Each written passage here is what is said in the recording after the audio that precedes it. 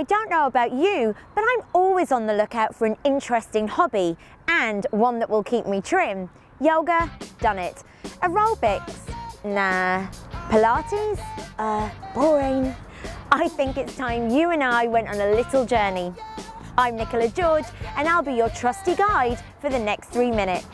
Never had much faith in love or miracles.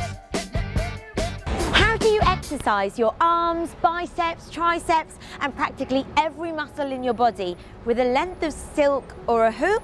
I've no idea, but I reckon we might find some answers in here. Shall we?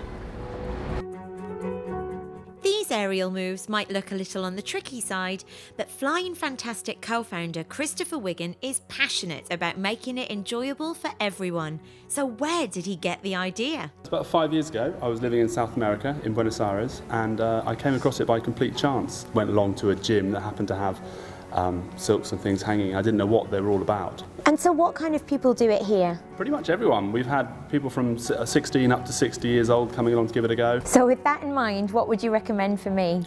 I think we should get you going on the silks. I think silks would be a good start. Now, is Chris suggesting silks because I'm a liability? Or I've got potential? Okay, fingers crossed. Oh yeah, it looks like an absolute walk in the park to me. What we call hock. You don't have to let go. Trust me, I will not be letting go. Yes. Ta-da! I've got it, I've got it. Okay, I haven't got it. After all that dangling from silks and hoops, I don't mind telling you that this girl is a little on the peckish side. So, it's a good job I have my own private chef today. Silver spoon? Me? No.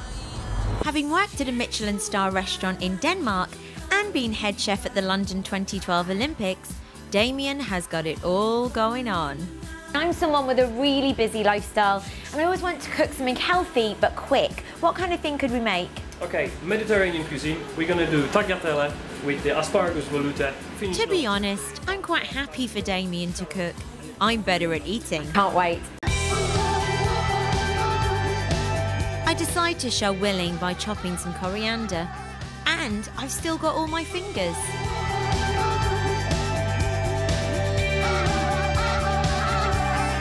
Time to find out how I did. Nice flavours. Oh, yummy. Very strong, nice, colourful. I've been fed and watered and the batteries are well and truly recharged. So, I think it's time to grab my dancing shoes and head for South London. If you're into keeping fit and having some fun, you are going to love this. Using music from the 30s and 40s, swing dancing has really taken off all over the UK, as you can see. I'm here with Leah and Rupert, who are the very friendly dance teachers here at Swing Patrol and have the unenviable task of teaching me to dance. Good luck with that. So, what do you think?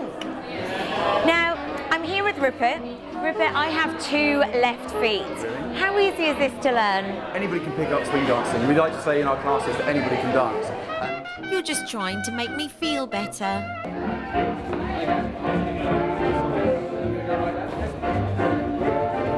I can't tell you enough how much fun this is, seriously.